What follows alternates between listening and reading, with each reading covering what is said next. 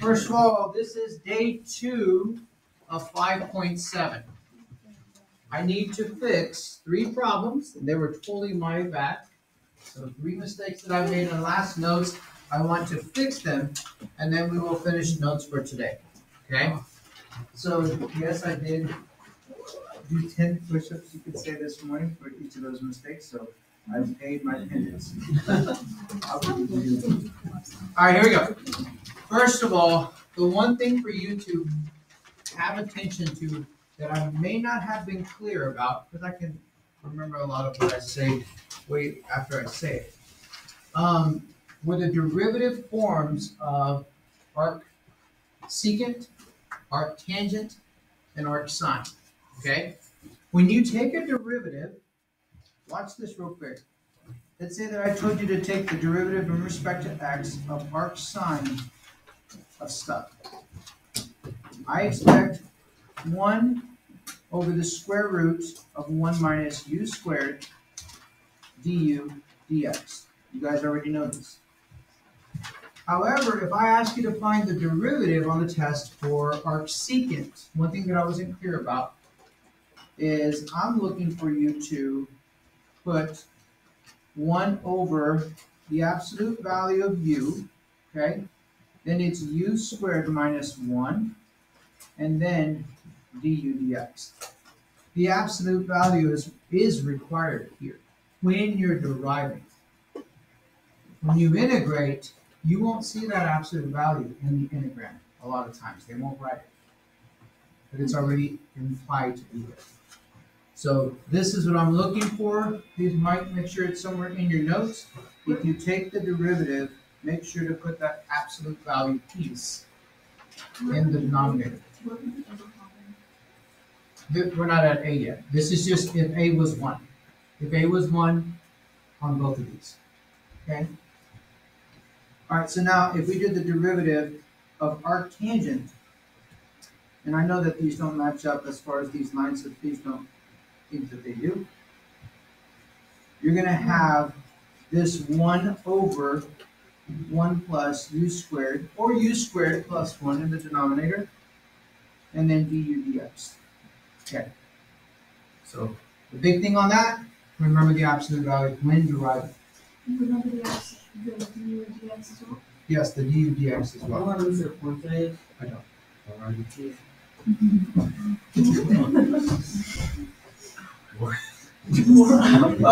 we go. No worries. Here we go. Number 4, number 5, and number 6 we need to fix. So this is the proper way to do this. I don't know what I was thinking and why I overlooked this. What's a? It's root of 2. What's u? 3x. And something that I overlooked last time is to take this du right now.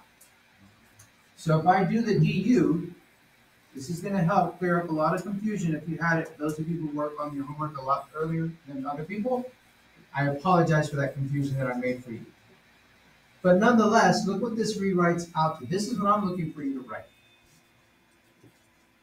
This dx is here, and this 1/3 has to be accounted for because there was a 3 dx.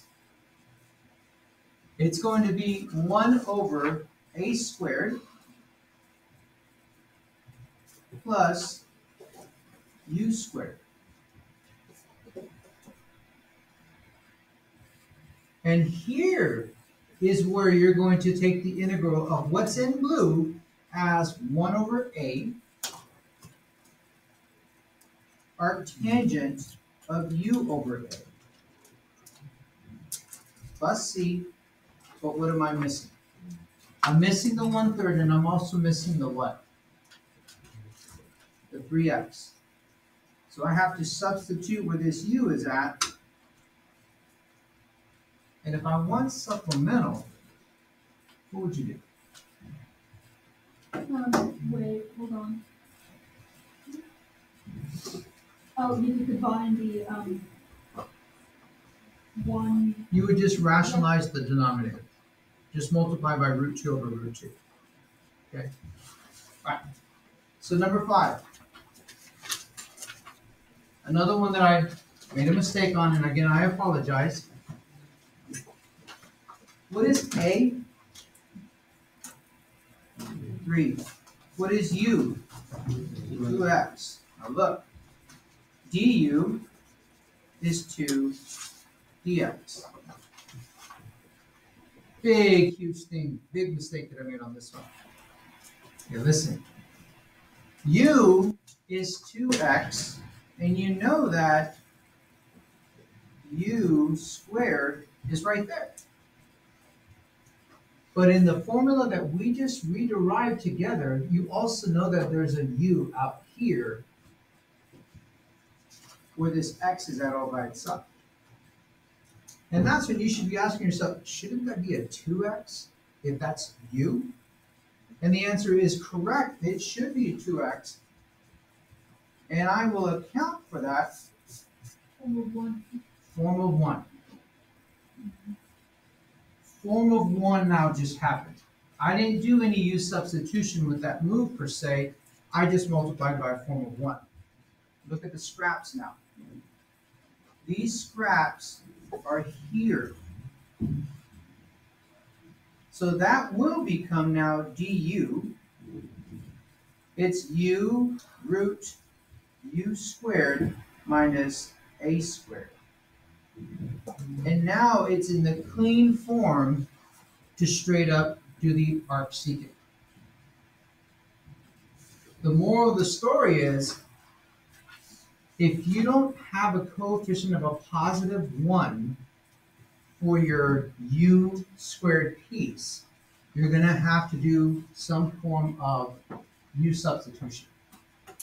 Okay, so here we go. Arcsecant is 1 over a. Arcsecant of what? Absolute value of u over a. I just need to make sure that I put what? X back in. So 2x. So the absolute value of 2x over 3. And then everything else is good stuff.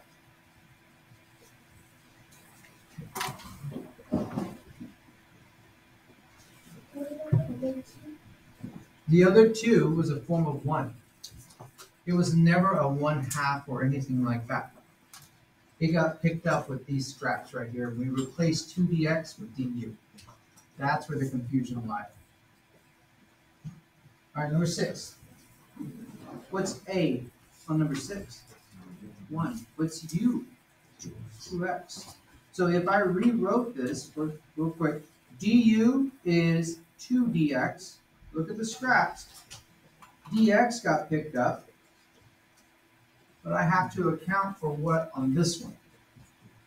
I have to account for this 2. So the rewrite will be 1/2, and then it will be 1 over a squared minus u squared.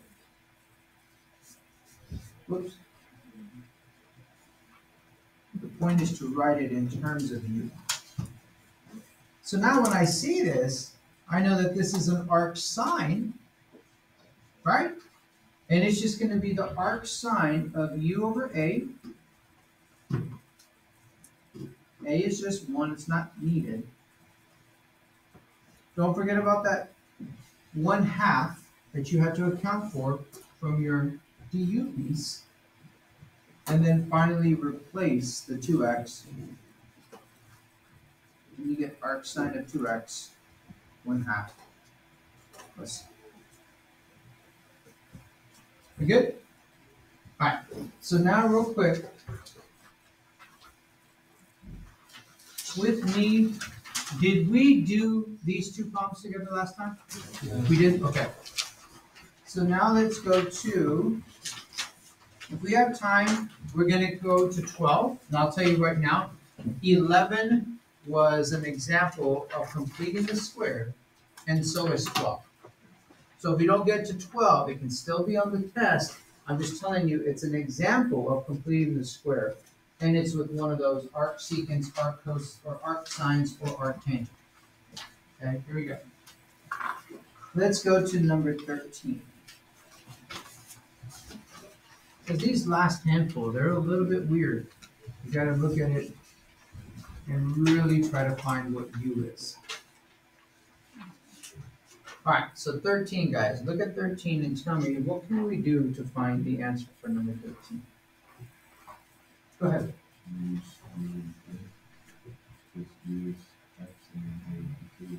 U is X, A is 2, but I can't do that yet.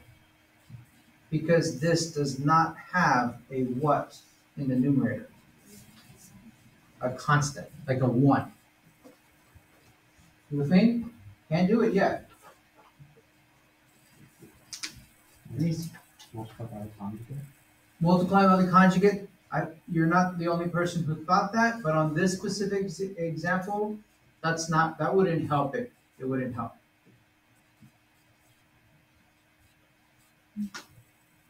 Keep coming. Keep trying, guys. If you're wrong, that's okay. Constant multiple rule what out? So if X was a constant, then you could. But because X is not a constant, you can't. But you're on the verge of going the right way. Wait, you can split it up. You can split it up, yeah. So one term in the denominator, this one's actually hard to see that. There's one term in the denominator, there's 2 terms in the numerator, so split it up. Here we go. So X, 4 minus X squared dx plus 2, 4 minus X squared dx. This isn't as intuitive as the other ones are that you would normally split up. Now let's go to what Evan was saying. Evan was saying A was 2 and U was X. Which one is Evan talking about? The blue one. The blue one. So the blue one, look at this. I can pull that 2 out, constant multiple rule, and make this into something that now looks like something we're doing this unit. What does this look like to you? Arc sine. Arc sine. What's A? 2. What's U? X. So arc sine, remember it's going to be the arc sine of what? U over A. There is going to be a plus C. We just can't forget what? 2. Now, I didn't do a move here. I didn't do du is equal to dx. And the reason why that's not needed is because the derivative of x is just dx. There's no 2 here, or there's a 3 for 1/3, or a 4 for 1/4. You with me? So this one's done. What are we going to do for this first integral? A normal u sub. Yep, normal u sub. So seeing what's u? Yeah. And then du is negative 2x dx. Don't forget the dx. And you see that you just picked up these scraps so that you have a negative 1/2. 1 over square root of u is the same as rewriting it, jumping a little bit ahead to u to the negative 1/2. So u to the negative 1/2, everyone becomes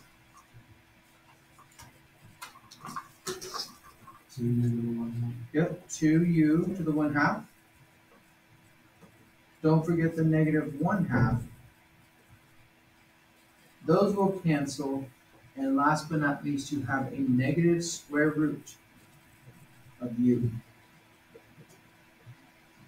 plus the rest of this stuff.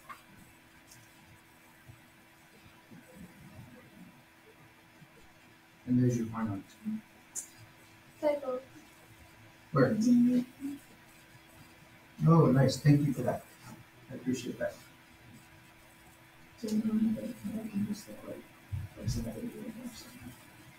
There you go. Questions? I am holding you to that. Yes, please hold me to that. Look at 14. This is the first one that we've had an arc tangent in the integram. We've had them as the answers, but not as the integram. Any suggestions out there? I would do something like this on the homework. I know that what next over one possible Is arcane same as the reciprocal of arcane? Keep trying. Let me help you out. What do you think you should be? Arcane. What? Yeah. Yeah. This is a little weird when you first see it for the first time. I'm gonna write arctangent like this. And it's representing the numerator right now, guys. So du, you learned it, is 1 over 1 plus x squared dx, which are all of the leftover scraps that you still see in the problem. Right? That is very dirty. So that the final answer is just, the final rewrite is just u du. Wait, doesn't this tie into these integrals of compositions?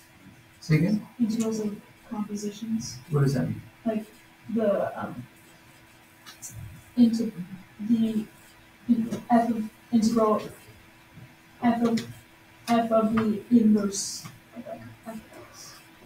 Or just kind of like that. Not on this one, not on this one. These are derivative pieces of what your u assignment was. So here we go. U squared over 2 plus c, guys. And now, if you as I kind of try to talk, if you write your answer like this, you get full credit. If you try to go for supplemental, please don't write this.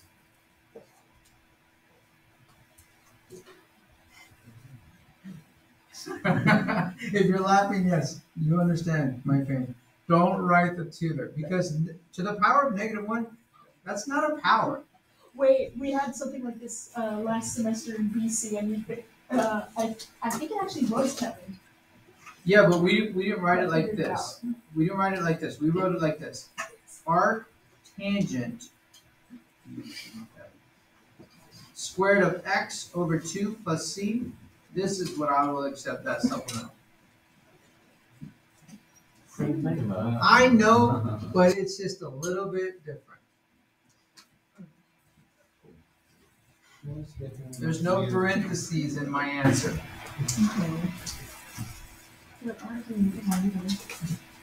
Say again? All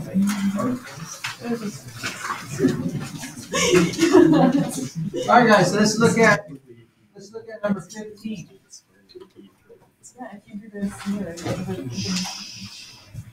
Find the region bounded, the area of the region bounded of this between -pi/2 and pi/2. Here we go.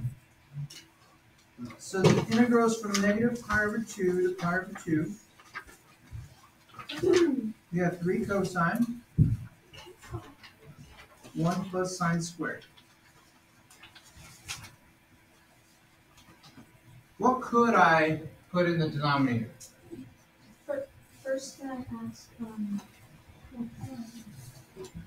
I seeing a possible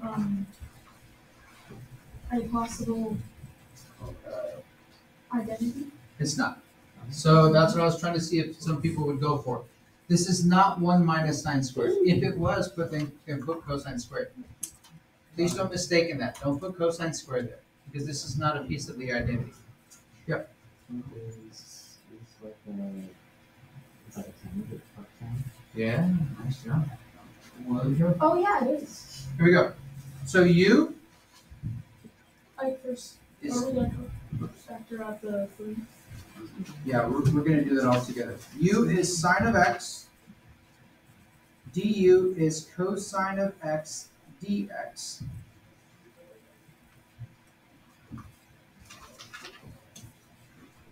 the 3 does come out, not as a 1/3, but just as 3.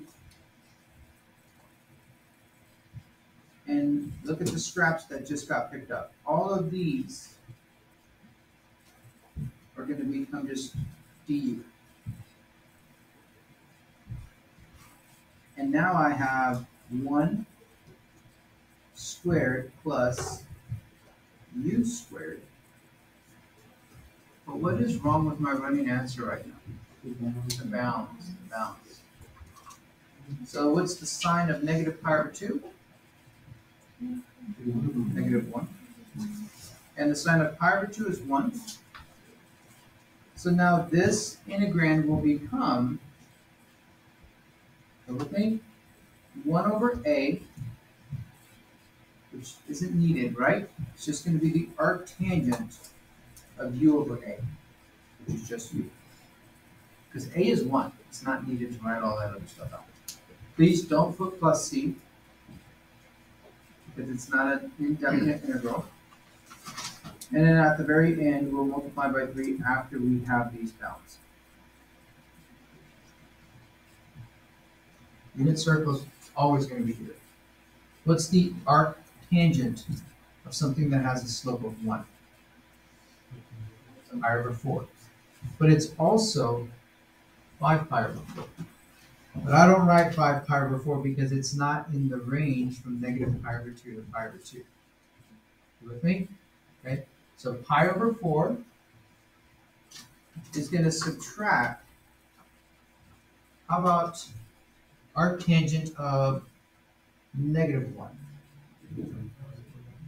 7 pi over 4, but we're not going to put 7 pi over 4. We're going to put negative pi over 4 because the range of arctangent is from negative pi over 2 to pi over 2. What is the difference between the 7 pi over 2? Since they're in the equation. You can't do it because the range of arctangent is restricted because it can only pass the vertical line test from negative pi over 2 to pi over 2 because that's where tangent's horizontal line test passes, is from negative pi over 2 to pi over 2. You're out of range. Okay? And a good visual of that is arctangent and arcsine are here, and arc cosine is there. Remember that? Okay. So you're going to be subtracting a negative pi over 4, which is like 2 pi over 4, which is pi over 2. So that your final answer is just, is 3 pi over 2, what? Unit squared. Unit squared. Okay? So two more problems that are going to kind of really solidify what you can integrate, how it should look like, what method you should follow, and then I'll do an example of a possible type of bonus question that might exist on the test. Okay, here we go.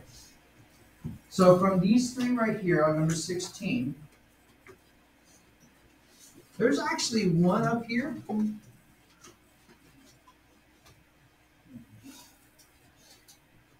That we may not even be able to solve. I think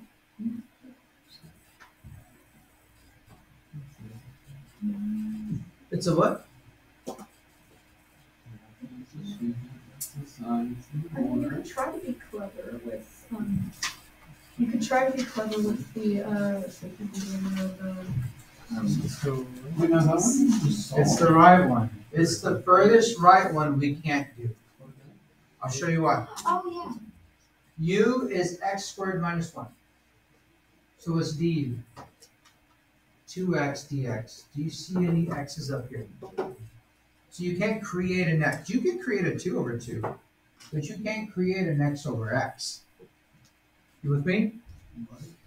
You can create a 2 over 2 the way we did on that one example problem of where did that 2 come from, but you can't just create yourself an x over x. Yes? You couldn't just bring it out as 1 over 2x. So you don't learn this in AB. The third one you learn in BC. It's called integration by parts. They have learned that, okay? We won't test it. It's not tested on the AP exam either. But those of you taking BC next year, you will see integration by parts, and you will be able to do that. Let's do the first one. So why can't you do the third one? That's what I don't get. So look, because u is x squared minus 1, du is 2x dx. I have a dx, but there's no x in the numerator. Can't you just move around the stuff on the bottom and then make it a sign? Why not? Make it a sign how? I mean, arc sign. Sorry. Oh, I see what you're asking. Look at this. This is why. This is a great question. Can I move the stuff on the bottom and make it an arc sign?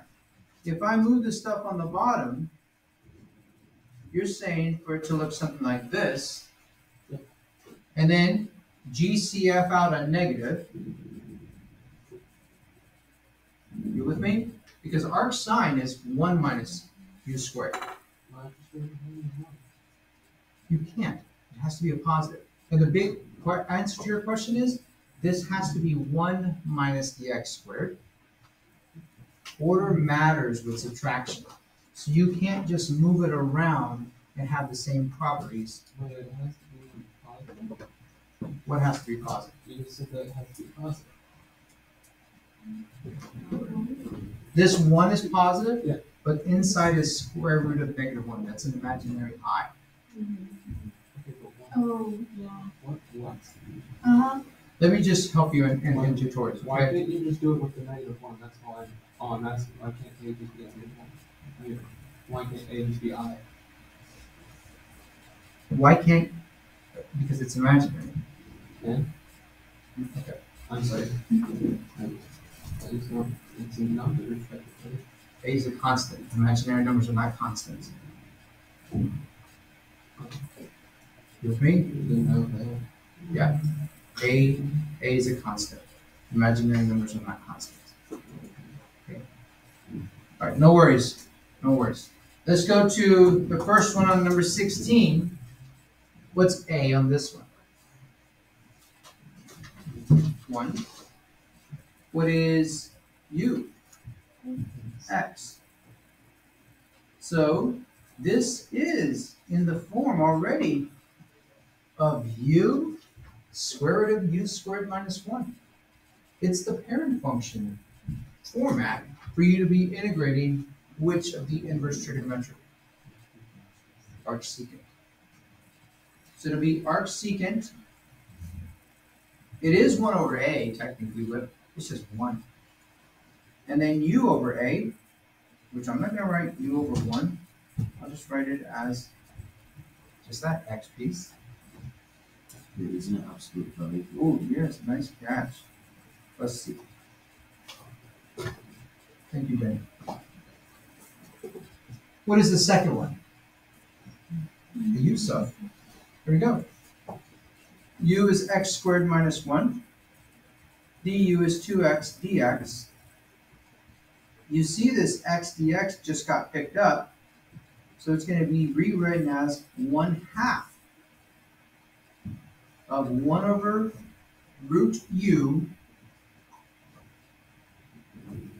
du, which some of you would have already written it to this, and then solved it out as u to the 1/2, 2 over 1, multiplied with this 1/2 up here, plus c. So it's the square root of x squared minus 1 plus c. Okay? These are a little bit annoying. I'll be honest. That's why I was definitely giving some grace as far as the questions, because I want to know too. These are a little bit annoying. But this right here that doesn't get picked up, that's the biggest reason with the imaginary. Order matters with subtraction. Okay, here we go. Let's look at 17. The same type of stuff is happening with 17. One of these you will not learn in AB calculus. The other two you should be able to figure out.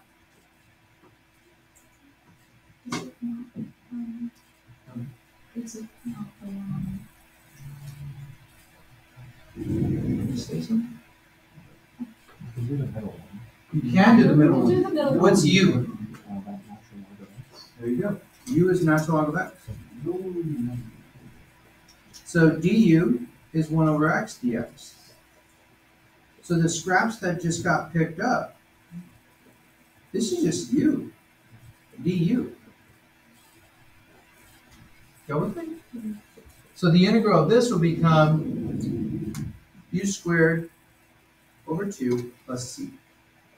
Please write the natural log of x squared like this. But if you want supplemental, I will give supplemental if you write it like the red. Because people mistakenly think that what's in red is actually supposed to be interpreted like this, but it's not. What's written in red, highlighted in green, those two are equivalent. I will give you supplemental if you write it in red. Good? All right. Which other one can we solve? The right one, yeah. U is natural log of x. Du is 1 over x dx. Guys, what's the rewrite on this? 1 over u, right? 1 over u du. Which this is the natural log of the absolute value of u plus c. And look at this. It will be written as the natural log of the natural log of the absolute value. Oh, like this. I'll write it in red so you see that it moves. And yeah, if you plot that on Desmos, you're going to be very creative of how you plot it, but it's pretty cool how that graph looks like. Yes? With the order of the B parentheses, the absolute value. Yeah, because parentheses are implied. Mhm. So if you put parentheses here, it's the same thing because they're implied as if you didn't put them there. Okay? All right. This last one, guys, this is in BC Calculus. This is integration by parts. Similar to the other one. The last thing that I will show you is a possible piece or type of bonus question. Here we go. E to the negative, go ahead. Sorry, I was just gonna say, can you, What? can you like take apart 1 over 2 integral 1 over 2? Oh, I can only break it up if there's one term in the denominator and more than one in the numerator. I swear I've seen this, problem on a test from DC last semester, and I can't remember how it's going. Okay, I'm going to show you right now. E to the negative 2x is the same as manipulating that piece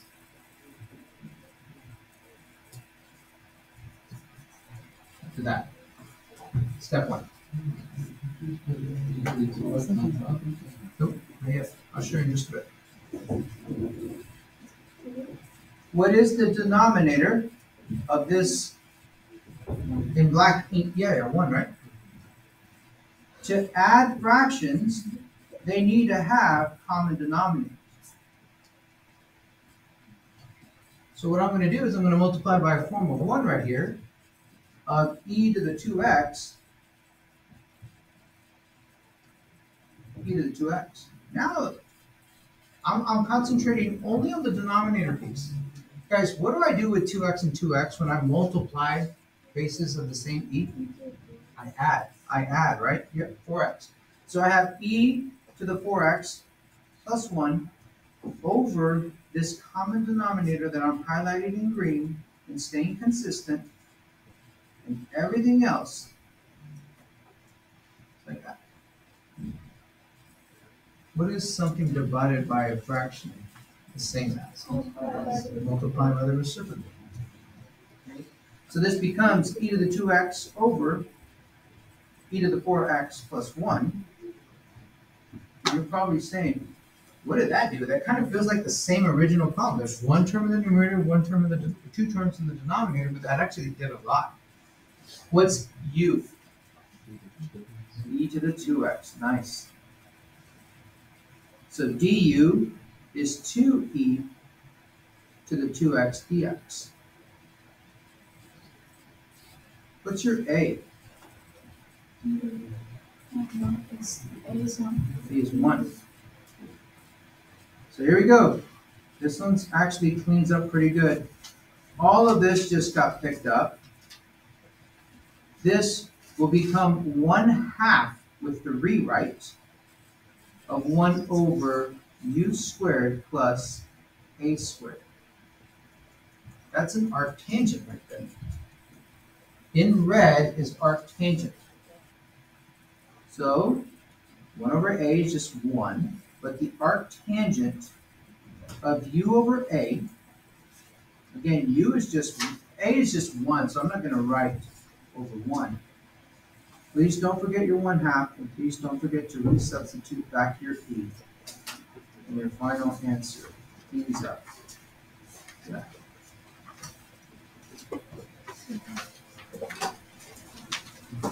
Very nice job today.